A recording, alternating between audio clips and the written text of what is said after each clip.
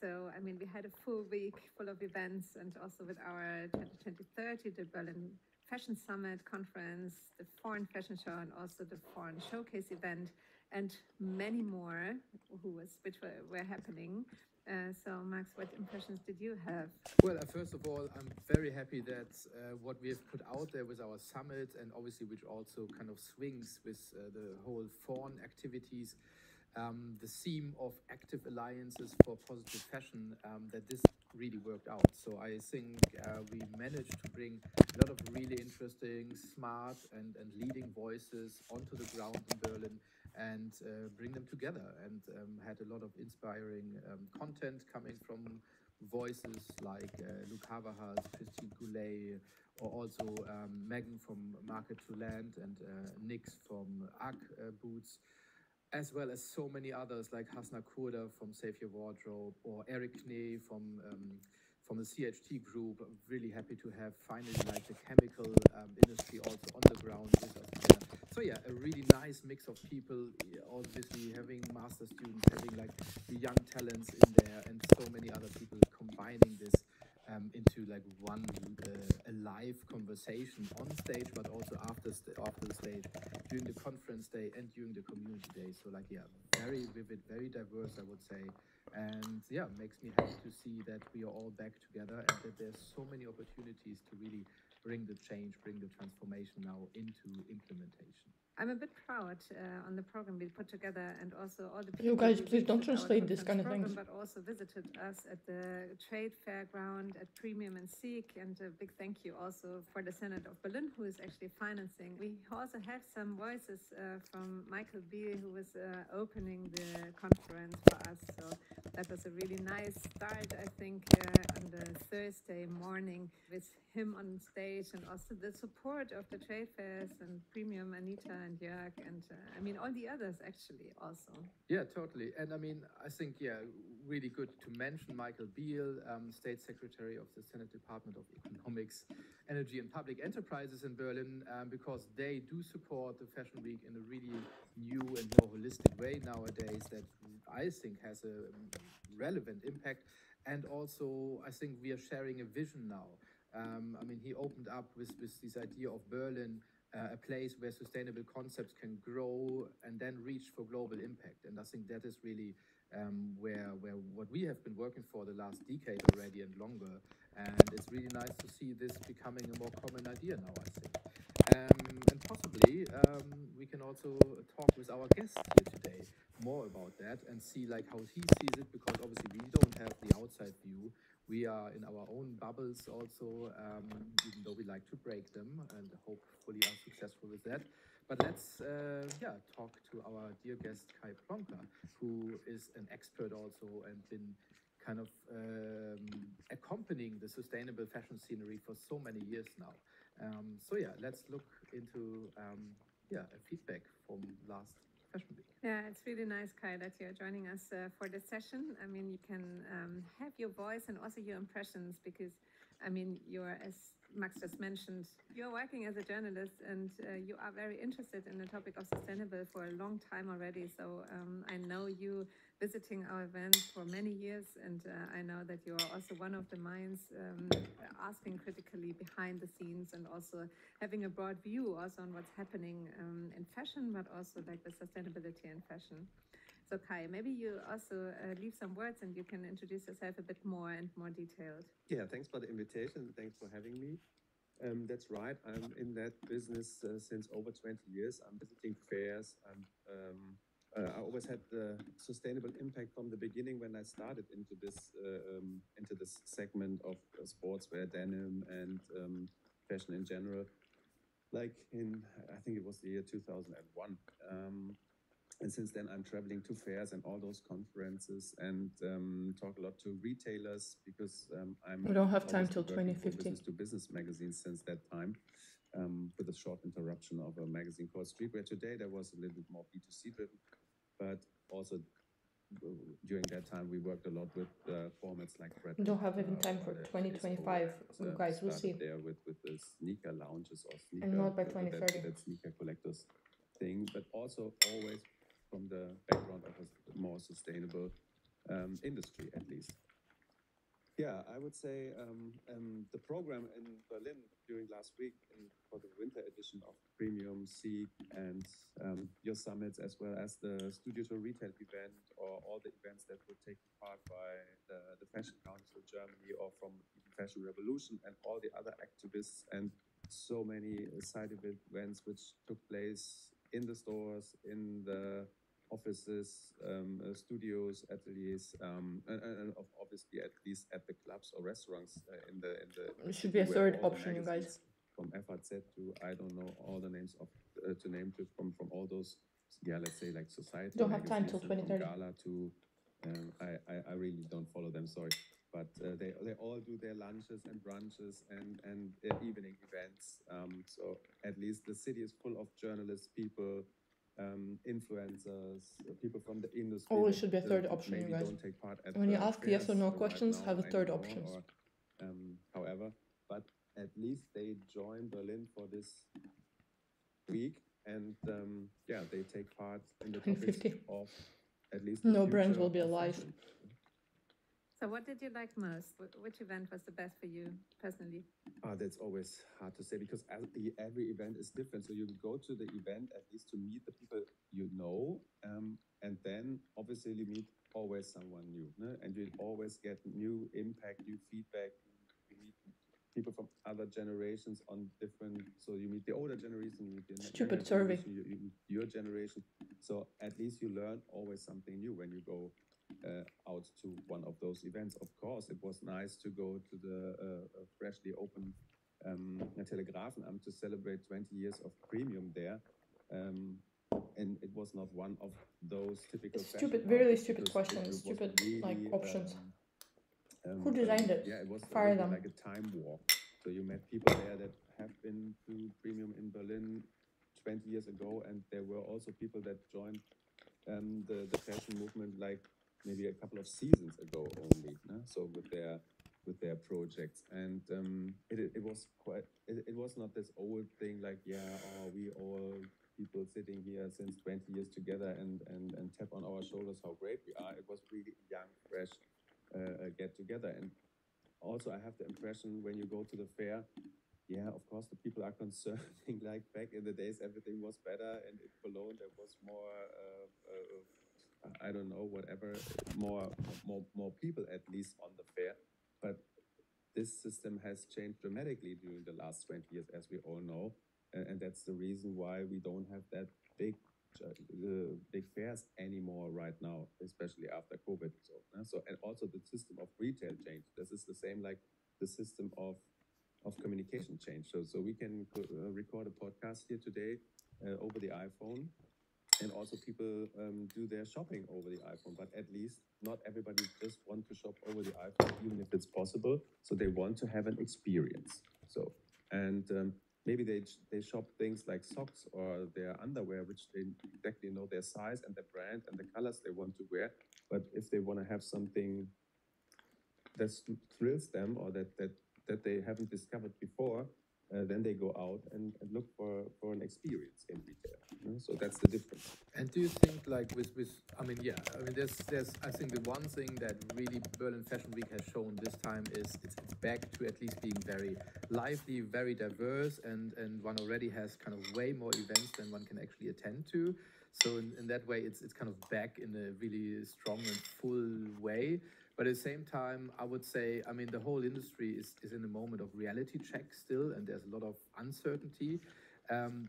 Did you have one format or one kind of moment where you thought, oh, here I can feel a moment of the future already? Like, which surprised you in that sense maybe the most, which is kind of was more of a hint how the future of fashion, and especially maybe in Berlin, can look like? Did you have a moment like that? Yeah, I had that moment during the conversation. So the moment was already there before COVID. I remember a show that was during the Mercedes-Benz Fashion Week in Kraftwerk, when it was the opening shows that were organized by South African designers. So the people always started to compare Berlin with Paris or Milan or New York 100%. or London, where the fashion weeks have been established like 20, 30, 40, 50 years ago. And Berlin is, at least with the fashion weeks, on the map since, I think, 2005, 6, 7 somewhere. So, and then it was interrupted, it changed, the organizers and whatever. And now we had a change, at least a little bit again, after Mercedes did not take part for this season. So it is the same company that produced the events, and in Kantgaragen it was definitely a very, very nice location and was a unique location which you not see everywhere else in the world when it's a fashion week. And the same with the studio to retail events. I don't know a city that has that compromised program of retail events during a fashion week in like it was in Berlin. So there's really kind of a union of those retailers, and they pull together on one rope and then just being competitors. So and Right. This is the feeling which comes up and also reflects or represents the feeling of Berlin a little bit. The people help each other, the people work together, the people are interested in networking together. Of course, nowadays we have all the politicians on the side, at least after 20 years, which took 20 years ago, they were also on the side because they were interested to get all those businesses here when Berlin was still a white blank of paper. And but now they are really supportive, and they really understand that they have to do something for this industry, like it is done in Italy for 50 years already, or like it is done in London. If you follow the Fashion Council of London, I think they have 550,000 followers on Instagram. If you follow the German Fashion Council, I think they are somewhere around 50,000. So you can see there is a difference in those kind of kind of the systems as well. So, but here in Berlin, you can discover always something new. It's the little brands that make totally a difference. When you saw the shows, and you even can follow them online on Instagram, or so you don't have even to go there. If you live in the countryside in Germany, even you can take part at Berlin Fashion Week at its fullest. And also see the Ukrainian designers that show here since a couple of seasons. It's like really, or as you said, like from the point of diversity, or everybody in fashion is talking about, they're missing the avant-garde. In Berlin is the avant-garde. So it is like all this club culture, this diversity, the people that live in the different districts, they come and present themselves on those shows. So you have very experimental venues from Atelier Garden Studios, or the Kantgaragen, obviously, or there were so many different places to visit and to see that it's not boring here, definitely. And I mean, do you think, now I'm seeing two parts which are combining, and I mean, if that works out, I think then we are on a really good track with the Fashion Week. You mentioned on the one hand, there's kind of studio to retail and a lot of activities with retail stores in Berlin. And I think there's also more creative ones obviously involved that showcase how maybe concept stores of the future look like. And I mean, in Germany in general, we are a retail and wholesale based industry very strongly. At the same time, you mentioned like, okay, there's been really a lot of shows from young talents and this avant-garde, partly coming from club culture background, but also from just this very diverse cultural mix that we have in Berlin. Also a lot of political refugees, a lot of kind of political activism in the city that is also picked up from a lot of the fashion designers in many different ways. Do you think we are getting a combination of these two really strong elements, like this retail strength that Germany has in general, and that is kind of obviously reflected in a lot of fashion stores also in Berlin? And on the other hand, all these really young talents that are really sustainability, but also in many ways culturally avant-garde orientated. Yeah, I must say the problem is that not that many retailers go to the shows or go to those I don't have events. to repeat myself, you guys. The people that So visit mention more those to go. events or the shows, they are mainly journalists, influencers, or people from the scene at least. So it's very rarely that I met retailers there. It's rather the PR people that go there, or from the PR agencies, and it's a little bit more kind of a networking. And of course, it's very press driven. So because the press at least has the power to show all those designers on their different platforms, and when the influencers wear their thing, I think most of those designers that show their not most of them, but some of them are only able to sell online due to their own channels, or in very small specialized concept stores. So that is what we see on the one hand. Of course, we see also big shows from established designers, if it is like Kilian Kerner or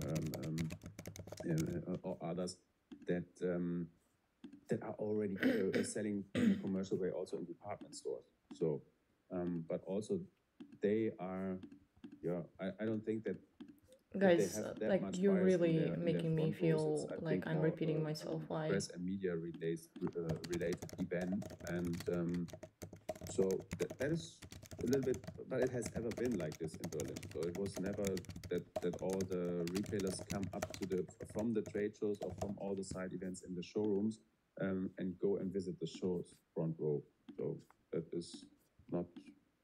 And it's also not what I expected. No? It probably doesn't happen in other cities as well. I mean, I think like a show format is especially there to show the collection to press and also to maybe some of the buyers. But I mean, in the end, the sales of the collections are being done in showrooms usually, or like on trade fairs.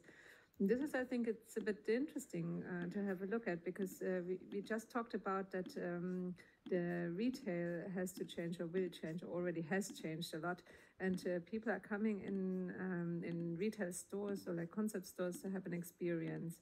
But still, I mean, the ways how clothes or like how fashion is sold is very classical.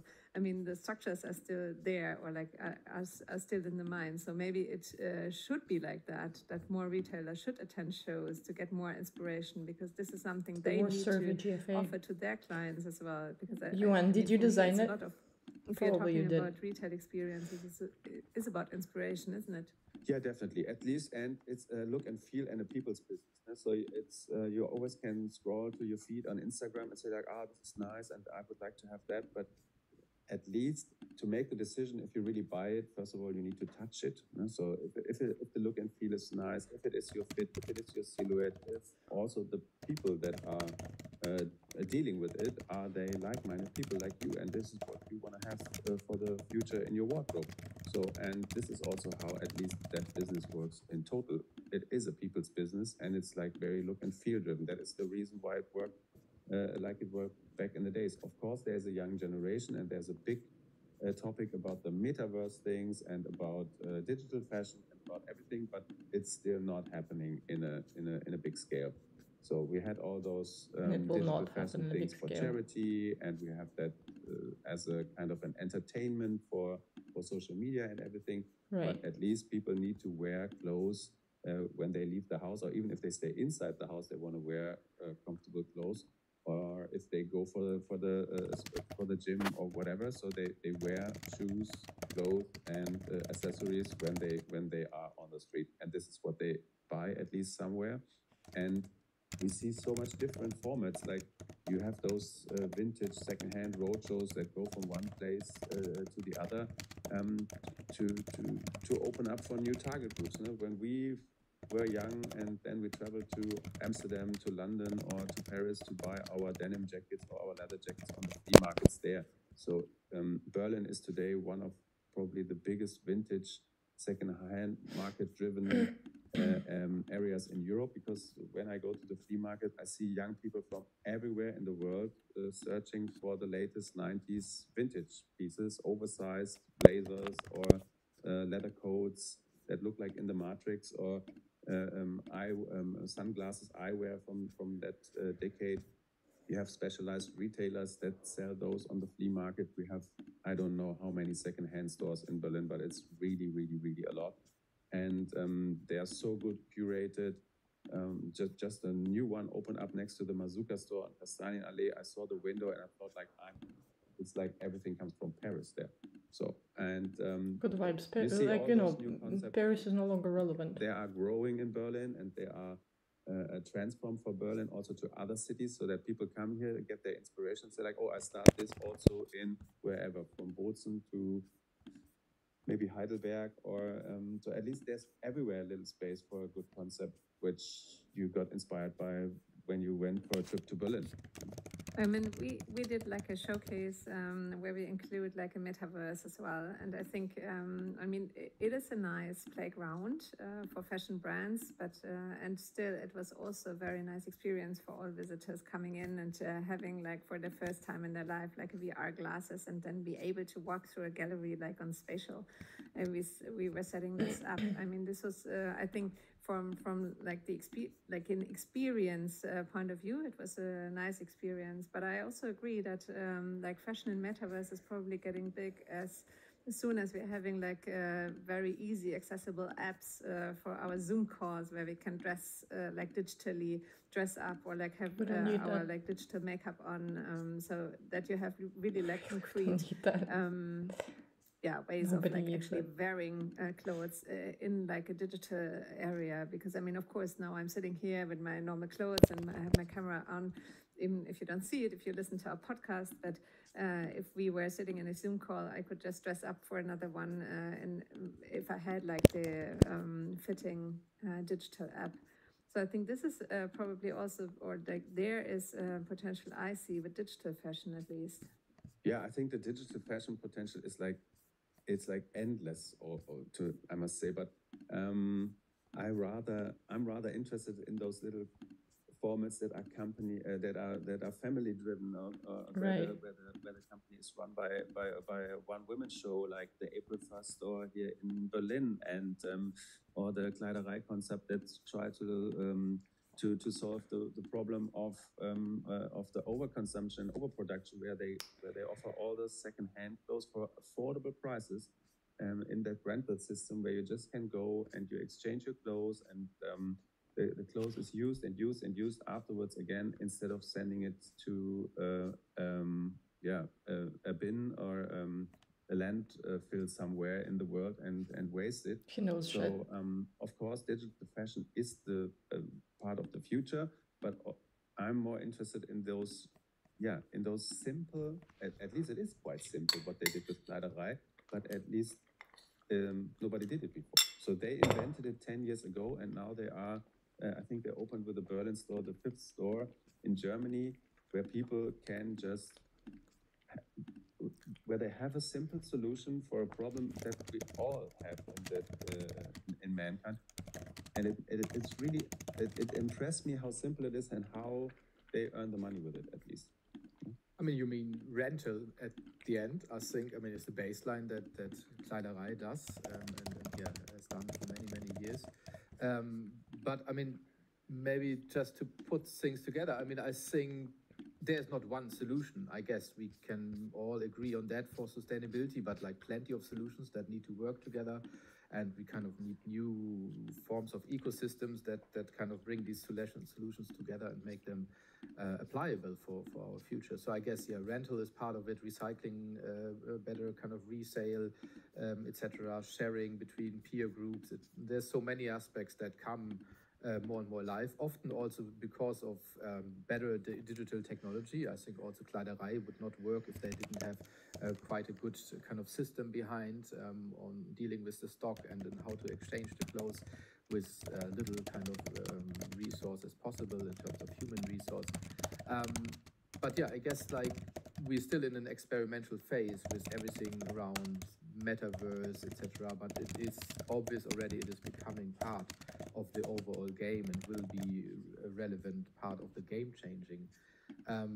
But I hope you and people will see it. Yeah, but what is kind of the most concrete steps at the moment that one can see and feel maybe in Berlin? I mean, we've been talking about Berlin Fashion Week and slowly now also about like Berlin as an ecosystem, as a home for many different sustainability initiatives. I would say, can you see like where things are heading? What of these many concepts is working the best already? I think Kleiderei is one of these examples now with their own shop in Berlin. Is there some of your favorite solutions that are alive in Berlin already and that kind of promise a positive future for fashion? Yeah, at least that all those kind of concepts get a kind of a proof of their concept. So if I look at Natascha von Hirschhausen with this Wasteless collection, and she opened the store on Friedrichstraße. So at least all.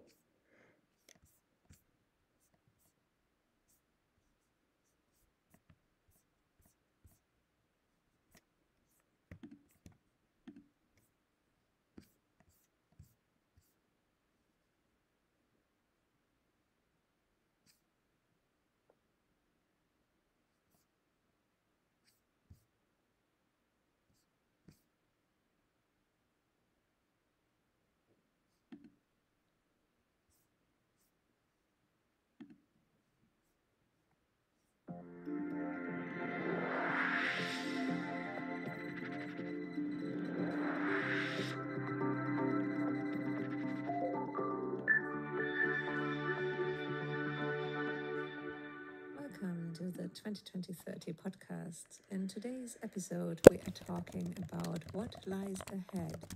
And today's session is all about change makers of the fashion industry. We have invited 4 wonderful people on the panel talking about what lies ahead by Aesthetica. What is Aesthetica, Max? Well, Aesthetica, I mean, it's been around for a long time and it reappeared now. It is basically a brand and a vision, I guess, from Ursula de Castro, who's a dear friend of us. You know her, I know her for many years. She's the co-founder of Fashion Revolution, besides many other things. She's also one of these upcycling pioneers, really.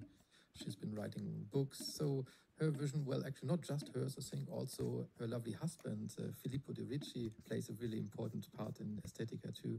And well, it used to be a trade show or showroom during London Fashion Week for many years, where people also like Christopher Rayburn exhibited and were pushed forward into new levels in the fashion industry. So really a pioneering platform very early in the game that gave space and highlighted sustainability and the importance of change in the industry. And nowadays, I think it's again a platform not in this kind of old school physical sense, but more as a creator of agency for change in the fashion industry. And well, Ursula always highlights how important kindness is. And I think this is something that I'm also trying to drive, besides obviously innovation, inclusivity, and a positive vision. She's also a very kind person herself. I mean, I really like her, and we are kind of connected. You already mentioned that we know each other for many years already, being both some pioneers, starting with the platform really early, before sustainable fashion was actually like present during any fashion weeks and so on. So it's really nice that we had this cooperation during the last Berlin Fashion Week, during the 2020-30, the Berlin Fashion Summit in September.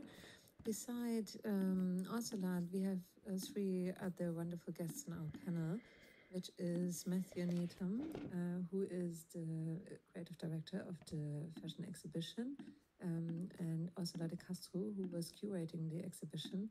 And Miriam Latiri is also talking about her perspective, coming from the Council of Modest Fashion. The panel is moderated by Fatima Nyoya from the Glamour Germany. And what they're actually talking about is their personal stories and turning points in their experiences, what they actually made them think differently and started their own initiatives and try to change fashion in their way. Yeah, there will be so many really interesting change makers that provide their point of view now. But I would also consider ourselves as change makers, actually. I mean, we've been working for more than 10 years really intensively on bringing sustainability into the fashion industry. So what is your drive? What was your journey behind it, actually? And what is still driving you? Yeah, my journey is quite a long one because I mean, whole my working life, I'm actually working with sustainability and fashion. And one of my turning points was actually media coverage of the really bad circumstances people are working in the fashion industry. And I discovered these at the beginning of 2000s while I was studying. I was really thinking like, this is an industry I love because I'm a fashion designer and I love this aesthetics. I don't want to support these mechanisms in the industry. I want to be part of this one. And this is why I was looking for other companies working in a different way, working with other values behind them, and discovering that there was hardly no really sustainable, appealing, nicely appealing fashion out there. And this was a reason why I was starting my own brand called Magdalena Schafri. Since now, after more than 15 years working, I see that the industry has made progress, but not enough. I mean, it's simply not enough. All efforts are not, we are not going to reach the goals we are setting us. We are not going to stop or even reverse global warming. It's just not happening. So I kind of lost my optimism I had in the beginning of my working life. But We I'm all did, still you fashion people. because I still hope for the possibility to change. And this is also what keeps me working and keeps me like standing up, getting out of bed every day and really putting a lot of energy of my life in my working life because I really want to change something. And with creating platforms where people can collaborate. I think we are doing something which is actually supporting this. It was the worst path review, transformation the industry survey needs I've ever to do. done. Yeah, I totally agree. And obviously, I mean, this was also one of the triggers for me to realize that collaboration is actually such an important key. And at the beginning, I always also had the feeling like, okay, there's things happening, but somehow it's all not connected and it's not happening quickly enough. And I think, yeah, that was also the reason why we joined forces over so many years now already and continuing to do so. And I hope that as Aesthetica is providing more and more support as a platform, obviously we also with our platforms like 2020-30 and the Berlin Fashion Summit can support the further development of sustainability here. And this is why we're happy to have our new guests, Ursula de Castro, Matthew Needham, Mariam Labdiri, and the moderator Fatima Nyoya.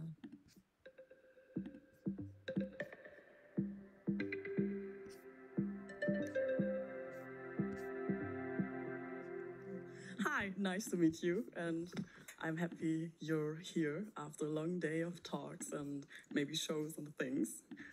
We are very happy to be here and talk with you guys about the future. But before we get into it, I want to introduce myself a little bit more. My name is Fatima, as Stella said, thank you. And I'm fashion sustainability editor for Glamour Germany. So I write about fashion as well as sustainability because I think both can be very beautifully together. And I'm today here with Matthew, Ursula, and Miriam, and we're part of the concept or the ethical fashion showcase Aesthetica. You may or may not have seen it outside. That's the thing where the clothes hang. And if you stay here with us, you can have a little tour around because Matthew actually created Aesthetica, so we can learn a little bit more from him. It's a showcase with 10 designers from Berlin and the Ukrainian who really try to do something with sustainable fashion. So quite exciting. And yeah, let's go into it. I guess, can you guys start? I wanted to start with a quick question. I want to have answered by you because I think fashion and especially sustainable fashion is always about storytelling. We're here to tell stories of our clothes because it's nice to have them, it's nice to see them, but it's always the bigger pictures behind because you don't dress yourself just, maybe also just for fun, but there's always some underlying issue. And I think that's the most thing or the thing that makes fashion so beautiful. So I want to ask you first, like maybe you can start and answer my question. What is your message and why are you here? And then I will introduce you. Okay, thank you so much. Well, I'm here because I was invited, just joking. Well, I would say my message is, like, I have to go back why I started doing fashion. It was back in the 90s. I was 12 years old and I realized that the fashion industry gave me nothing that goes aligned with my identity, which I was still searching for. Like a Muslim girl growing up in the West, I didn't know where I belong. I was looking for that. So, and I think I found my way through that something that was not existing, and later it was called mixed fashion. But what I'm here today is to, like tell everybody you can believe in yourself and you can still make it, and we are all part of this fashion world. And it's changing and it's going, I hope, in the right direction. So let me say quick words to you. This is Mariam Labdiri. She is a German Algerian fashion designer from her own label, which is called